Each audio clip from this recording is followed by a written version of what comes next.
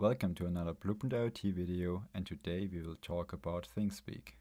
So let's take a look how we can set up our own channel. To do so, we go for channels and my channels, and there we can create a new channel. I already created one, but let's try a new one. You can give it a name, let's say Blueprint IoT 2. You can give a little description, what's going on in case you want to make it public, and then you can use up to 8 channels. So you can activate and deactivate them, give them names like temperature value or humidity like we've seen before. You get a bunch of instructions here, what you can do and what you can't. Also about the location, so how to feed in the location, that you can show this little map we've seen before. You can link your GitHub, you can link external sites like your blog or your own web page where you publish other data or other kind of visualization, or maybe the results from your MATLAB analysis. And you can also link your YouTube channel or Vimo or whatever you want. So as soon as you hit save, you get your little dashboard created, and you can add always more visualization, more little dashboards.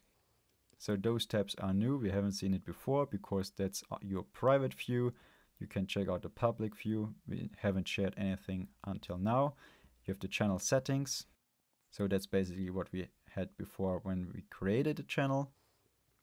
And then we have the sharing tab where we can share the channel with everyone. So we have a public channel, or we can share it only with certain users. So also in case you have a project going on or research community, you could just add those ThingSpeak accounts and share the data with certain persons. Quite useful. So we keep it private for the moment. At the end, we have the data import export tab.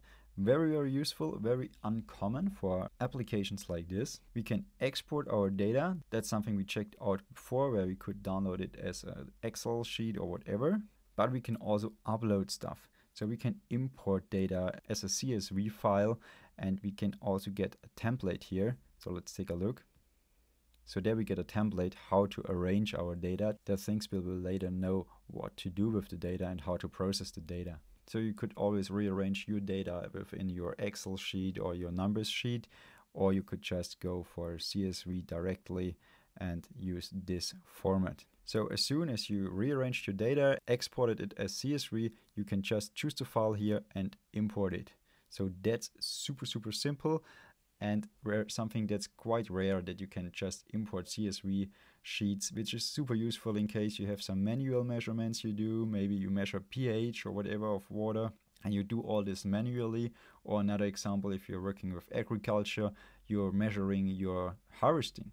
You're measuring your harvest manually, you weight it by hand or driving the tractor on a scale, however you do it, but you can log this data and upload it here. The last and most important tab is the API key. So you can get your API key here. This needs to be used to push the data via an IPA to the channel, and you get the API key for readings. So in case you want to read your data from another device, maybe on the other end of the world or next to your house, whatever, you can use a different API key.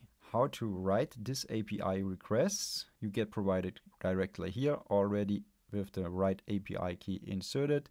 So you can just copy this and paste it into your code, paste it into your HTTPS GET request, and there you go. In case that's a bit dizzying for you, just check out Learn More, and you get a bunch of explanations about how to work with those APIs and how to work with all the data types. But in case you work with Node-RED or any other platform like Arduino IDE, you can get just a library where you just hand over the value as a variable to your library or to your dedicated Node-RED ThingSpeak node, and the node or the library will handle all this communication. You don't have to worry about it at all. You just paste the API key there. And since I've shared now my API key with you, so I can just create a new one and it will be replaced. Even the HTTP GET request was updated with the new API key right down here. So that's basically all about ThingSpeak you need to know for the moment. Make sure to be subscribed for the next video, where we will take a look how to integrate ThingSpeak into our Node-RED flow,